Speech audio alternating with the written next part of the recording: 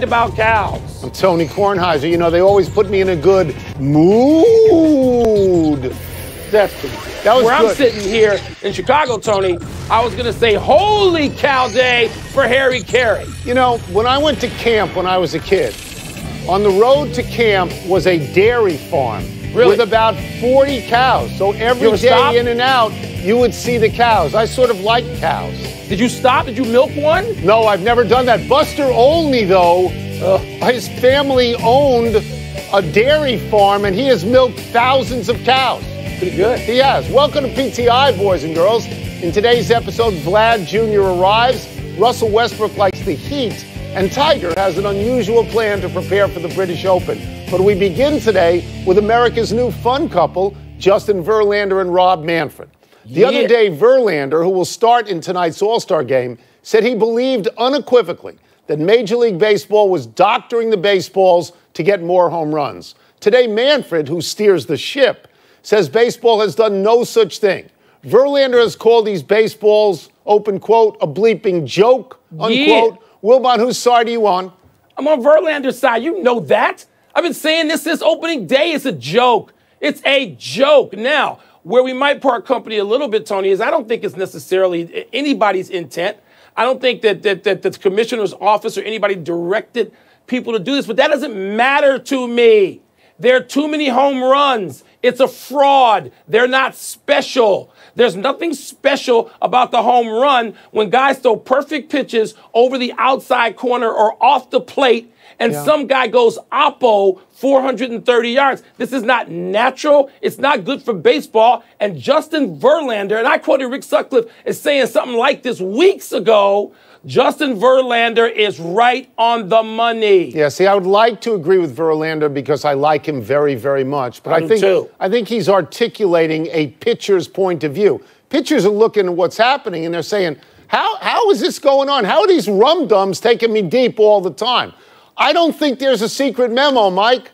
I don't think this is operations by Major League Baseball to make the ball go out. I think the ball is a fraud, Tony. The ball's different. Can we acknowledge that? Mike, I think it may have as much to do with the way they are coaching hitting now with the vogue qualities of launch angle and exit velocity. Mike, attendance has gone down the last 2 years, so I know, why would baseball... Why would baseball want the home runs?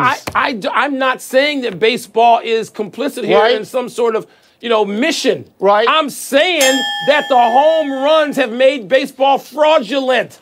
That Justin Verlander, when he puts it on the outside corner at 93, he's used to a fly ball to short right field. Now it's like a super ball, and it's going out. Let's not get the message confused. Okay. Justin Verlander's primary message is this is a fraud on baseball. I think it's the way hitting is being coached and the way people take it out, and I don't think it's good for baseball, and neither do you.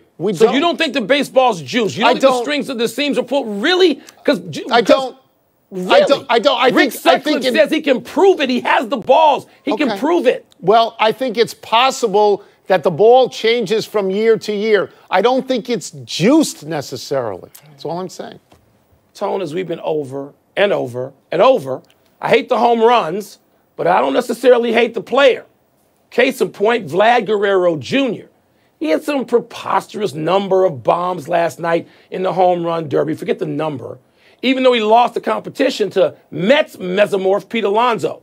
More important to this discussion is Vlad Jr., whose talent, on-field style, and all-the-time swag has made him a fave with a lot of people just 60 games into his career. Tony, is Vlad Jr. now officially a star? I watched last night. I love the home run derby. I thought it was great entertainment. I think he is officially a star, but not, Mike, just because he won the home run derby. Because you can win the home run derby like you can win the dunk contest, and not everybody responds to it.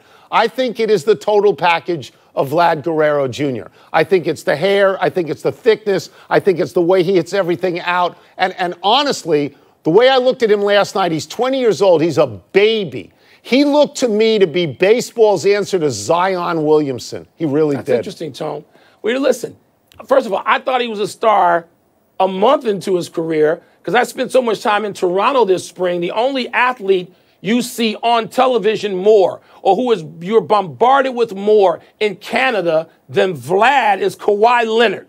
And that's over now. So Vlad has got, a country that he can rule as a professional athlete. Tony, he was a star right away. He's only got 8 home runs. Yeah. But he's a big star for every reason you named. Let me tell you something. Pete Alonso deserved to win last night. He got $1 million for it. He was great. Baseball ought to give Vlad Guerrero Jr. $1.5 million because he hit 91 home runs yesterday. The next person ever had 61. He was plus 30. But the ball's not different. It's all launch angle. Mike, that's batting practice. That's designed as entertainment and batting practice. But it was great to see. It really was. The process of trading Russell Westbrook moves down the highway as we speak. The most recent reports have Westbrook enthralled with playing in Miami. Wilbon, do you see the Heat as the most attractive trade partner for the Thunder? Tony, I have done a 180 on this. I was against it at the beginning, and my first reaction was, Pat Riley and Russell Westbrook, really? And I thought about it, and I'm like, you know what? This is exactly what Russell Westbrook needs. First of all, Russell Westbrook has evolved on his own over the last couple of years as a point guard, as a playmaker, as a guy who at this point of his career, as you said yesterday, he's just got to want to win something at this point. I think so. Who better to help him than Eric Spoelstra and Pat Riley, and play with a guy like Jimmy Butler, who ain't afraid to get in somebody's face and is not afraid to be confrontational when necessary. And so now I love this, and I hope Russell Westbrook winds up in Miami, and I think it is a good place to go. So I'm going to take the Oklahoma City side on this for a second. Okay. Russell Westbrook does not have a no-trade clause. They can trade him anywhere. If I'm Oklahoma City, here's what I've lost in the last few years. I've lost Kevin Durant. I've lost James Harden. I've lost Serge Ibaka. Now I've lost Paul George. I'm not giving this guy to Miami to make somebody else happy. I got to go out there and get bodies. I don't want draft picks, just draft picks. I got to get. Bodies aren't going to help you, though, Tone. That's not what Sam Presti does. I'm just going to tell you, I got to get something. So if I have to trade him, at this point, I want the best deal. I'm not interested in anything else. Sure. But the best deal, Tony, the way Sam Presti looks at this, all you got to do is look at the picks he just acquired. He's got 6 number ones. That's what he does, and that's what he considers a good deal. So he's got to get another pick, maybe a young guy who's ascending. So you don't like Milwaukee yesterday? Because I think that if you're Westbrook, you'd like to go where you can win right away. I don't know that they can do it. I like your suggestion of Milwaukee as a place for Westbrook to wind up to contend now. But I also, Tony, who's your favorite coach, if not Pat Riley, over the last 25 years other than Larry Brown? Pat Riley, Larry Brown, Phil Jackson. That's it. So how could Russell Westbrook, wouldn't he benefit from playing for Pat Riley and Eric Spoelstra? I think he would. Sure. We go from one established NBA star to one just arriving on the scene. There have been constant reports that D'Angelo Russell was acquired by the Warriors in that sign and trade with the intent of dealing him once Klay Thompson comes back from his knee issues. Russell had a breakout season last year in Brooklyn where he went from immature and potentially something to an all-star with stud written all over him at 23. So, what are the Warriors to do? Does he fit with this new evolving version, Tony, of the Dubs? The Warriors lost Kevin Durant forever, and they lost Klay Thompson probably for the whole season. That's 50 points, Mike. Yeah. This kid averaged 21 points for the Nets, which is exactly the same amount of points as Klay Thompson averaged. I mean, I understand he wants to be a point guard. They got Steph Curry's point guard. You got to replace some of these points, Mike. So I'm not even going to deal with the question of fitting in. I mean, they need a guy who can score, and he can score. Well, Tone, first of all, you let the analytics people run wild. I don't mean you. But they'll tell you how he, ran more screen and roll last year by himself than the Warriors did as a team, because the Warriors are one of the few teams that doesn't just, lie down and wake up in the morning and say, we have to have screen roll. Right. They can score in various ways. But here's the deal, Tony, and I've been told this. I've been told this by someone close to D'Angelo Russell, and I've been told by somebody with the Golden State Warriors that he ain't going nowhere. And they have no intent of dealing him the moment Klay Thompson gets back. And I think that's based on the fact that, like you pointed out, this kid can score now. That's right. He seems to have his head on straight. He seems to be happy to join a team. You put him out there with Steph Curry and Draymond Green, and then when Klay comes back, you got something. So let me just go through some statistics here. In the last 3 years, the Warriors won 67 games, 58 games, and 57 games.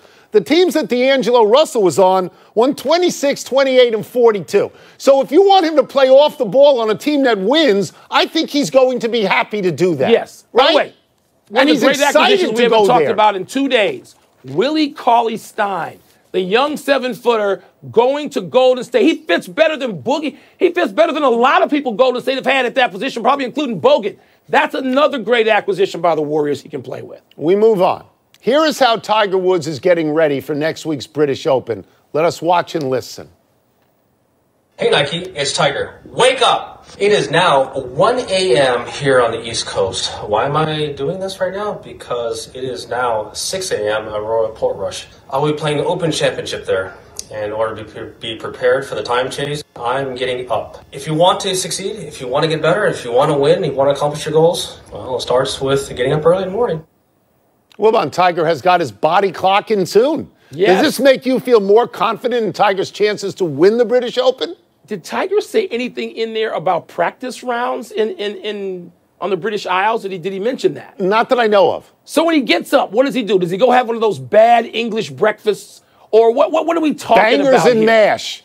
I mean, you know, seriously. I mean, I like the other British meals now because the food has improved 8 million%. Breakfast, not so much. So what does Tiger do? Because I like the body clock thing. I think that's necessary. I think that's good. Yeah. What does he do? Is he watching any English cartoons at 7 in the morning? What is he doing? So you know me. You know I get up very early all the time. Yeah. I get up at 4:30 because I'm old and old people can't sleep. When I did Monday Night Football, I stayed on East Coast time, even if we had 2 or 3 straight games. Yeah, I remember in that. The West Coast, the rest of us, by the way. That sort of worked for me. In Tiger's case, I would just ask a couple of questions, and one is, why don't you go to England? Okay, why don't you actually go to England? Why don't you play golf in England? You've never seen Royal Portrush. Why don't you play golf? Here is the amount of golf Tiger will play between the U.S. Open and the British Open. Fewer rounds than you. Fewer rounds than you. I know that. I know that you're playing across the world. Come on. And Tiger hasn't teed it up at all. Not once. So I am not more confident. Let's take a break. Coming up, we're going to ask Richard Justice whether baseball is really better with all these home runs. You know Wilbon's opinion. Now I'm tired of the damn home runs. And is baseball serious about the Rays' proposal to spend a chunk of the season in Montreal? That's even dumber than the home runs. Go to England and get up at 6 in England. Pardon the Interruption is brought to you by Nissan. Innovation that excites. And we are pleased to welcome in MLB.com columnist, longtime PTI Southwest Bureau Chief, and our great friend Richard Justice. And Richie, let's start with this. Justin Verlander went right at baseball over juice balls the other day. Rob Manfred says baseball is not doing anything intentional. Do you buy that? Yeah, I buy that. One of the first things Rob Manfred said when he got the job was, the quickest way for me to lose my job would be to monkey with the baseball. When you start asking people to do things, you're going to have the home run leader hitting 7 or hitting 100. We've gone through this before, Tony. I remember 1999, Buck Showalter could reach blindfolded into a bag of baseballs and pull out the one. There are variations through the years. Obviously, these balls are different, but remember, there are other variables. Hitting is being taught differently. Pitching is being taught differently. The strike zone is different. The ballparks have gotten smaller. So there are a lot of things that work here. The question is, how do you fix it? Do you want to fix it? And that's what Rob Manfred and the players are dealing with right now. I want to know from my friend of 40 years, Richard Justice, whether he likes all these balls flying out of ballparks or whether he thinks this is a crock. And remember, we sat shoulder to shoulder many nights in many ballparks, Richard, so I'm waiting on your answer. Yeah, you remember those 2-1 games that lasted an hour and 59 minutes and there would be 6 singles and 3 stolen bases? Oh, that was fun. No, look, here's what I say about that is the game has evolved for 120 years. It's going to continue to evolve. This evolution in launch angle and exit velocity is an answer to defensive shifts. How do you attack it?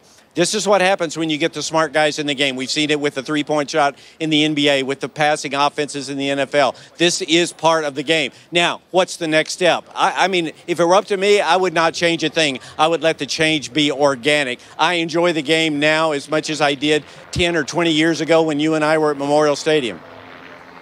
That was more like 30 years ago, Richard, but I'm not going to hold you to it. Rob Manfred said today he is inclined, I know, he's inclined to encourage the owners to pass that 3-batter minimum for relief pitchers next season. What do you think that's going to do to the game, Richie? Are you in favor of that rule? I would not be in favor of that rule, and I think if you ask the managers, it would probably be 30-0 against it. It's going to change, and you know this, it's going to change dramatically how you construct rosters, how you use bullpens and all of that, and there are going to be a lot of relief, left-handed relief specialists out of a job. Again, I would just like to see the game grow naturally. Now, here's the problem. When the baseball has done surveys, if you're in the ballpark, you love the game as much as you ever did. If you're at home, you see it dragging, pitching changes, guys stepping out of the box and all those things. How do you address that? And that's what Rob Manfred is dealing with at this point. What's the best way to speed up the pace of play? Not necessarily shorten the games, but pick up the pace. Is this proposal that the Rays split time between Tampa and Montreal, does this make any sense to you? You know, you're from Chicago and you feel ownership of the Cubs. When the Cubs won, you felt it as a Chicagoan. In Houston, when the Astros won in 17, I've been there 20 years, I felt it as a Houstonian, and that's part of the magic of professional sports. This would be something we've never seen before. On the other hand, what are the Rays owners supposed to do? They have run the best organization in baseball, the smartest. They've been successful. They've done more with less than anyone else, and they're drawing 14,000 a game. There's no political emphasis. There's no political motivation in the city, seemingly, to build a ballpark, to use any amount of public funds for a ballpark. So you've got to explore other alternatives, and what they're doing is thinking outside the box. Do I think the Rays ultimately will play in 2 cities? I don't. But I think what the organization is doing is trying to figure out something to move the franchise forward. It's stuck in a bad spot right now in terms of attendance. We get you out of here on this. If tonight's game, the All-Star game, goes to extra innings, teams are going to start with a runner on second. We've heard about that for about a year now. Do you expect that will ever happen in a regular season game? No. But it's going to be fun to watch. They did it in the Futures game in the 10th inning on Sunday. And what Rob Manfred has said is when you try things like this, like a pitch clock, like different ways to speed up the game, an electronic umpire, you may learn things that you didn't know before that may help the game. So while I think we will never see this in the game, I do think it's worth exploring and worth thinking about. Is there something out of this that could be of use to us? Thank you, Richie. Thanks, Richard. Appreciate it. Let's take one last break, but still to come, Gronk runs routes for Tom Brady. Is a comeback in the cards? Don't call it a comeback. He never even gone anywhere.